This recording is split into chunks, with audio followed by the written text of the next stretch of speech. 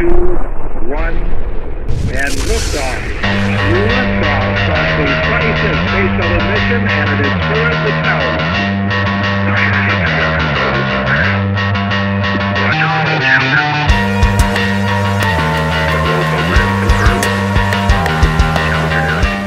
Welcome to the drills video, where we're going to demonstrate what we refer to as quicks.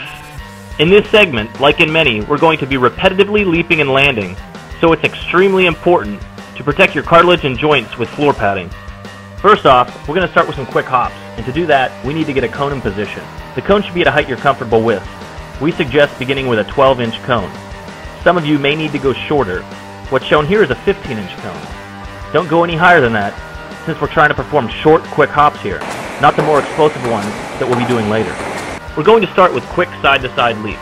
Notice that your knees should be bent slightly so that you can quickly get over the cone.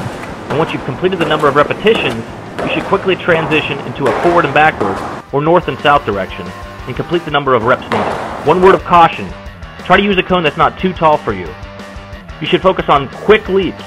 If you pick a cone that's too tall, you might find yourself looking something like our friend Keith here. Notice that you'll be doing 3 sets.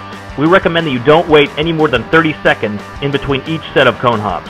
And remember to transition immediately from east to west to north to south.